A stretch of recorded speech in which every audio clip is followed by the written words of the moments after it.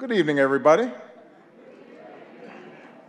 It is an honor to be here at my last, and perhaps the last, White House Correspondents Dinner.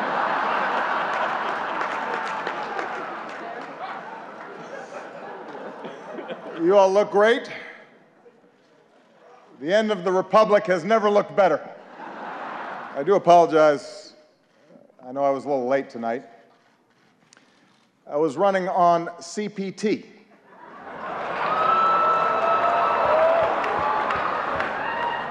Which stands for jokes that white people should not make.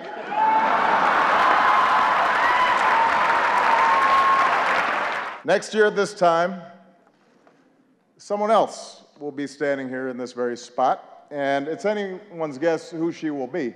But 8 years ago, I said it was time to change the tone of our politics. In hindsight, I clearly should have been more specific.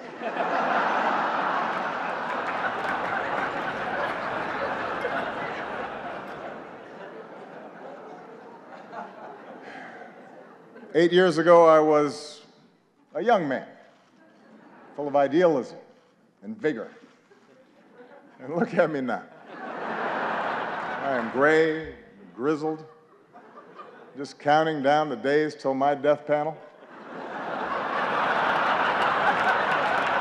Even some foreign leaders, they've been looking ahead, anticipating my departure. Last week, Prince George showed up to our meeting in his bathrobe. That was a slap in the face.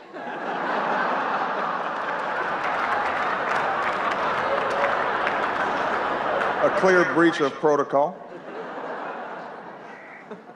Although while in England, I did have lunch with Her Majesty the Queen, took in a performance of Shakespeare, hit the links with David Cameron, just in case anybody is still debating whether I'm black enough. I think that settles the debate.